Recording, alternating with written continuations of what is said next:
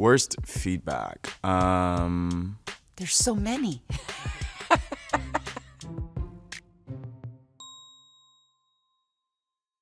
When I let my sister hear some of our first recordings, but they were only on my iPhone from band practice, and I told her the idea of what we were trying to do, and she told me that it sounded like people beating on a bunch of pots and pans. When someone gives you criticism, you can either get mad or you can get busy, you know? One negative feedback that I had from the boss one time was that he felt that I overshared.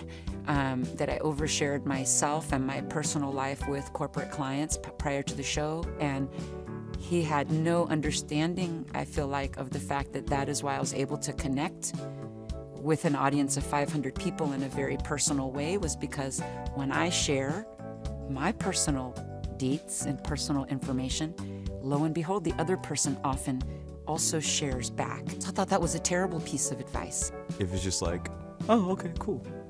Like there's no emotions to the feedback. And sometimes, you know, that's probably also the greatest feedback too, because in the moment in which someone's interacting with it, they don't get it.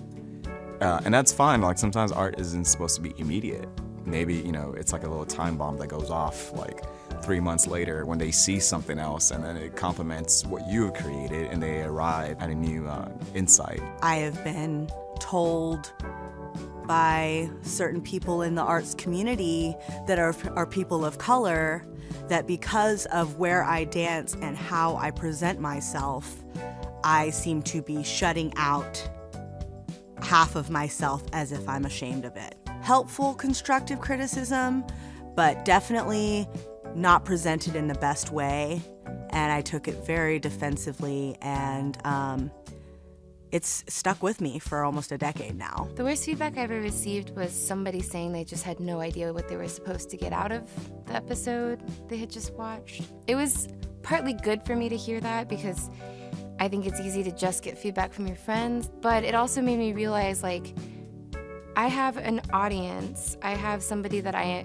certain audience I'm making this for. And this individual that I got the feedback from was a white man who is the opposite of my audience. It's always hard to get bad feedback, but you have to take it with a grain of salt.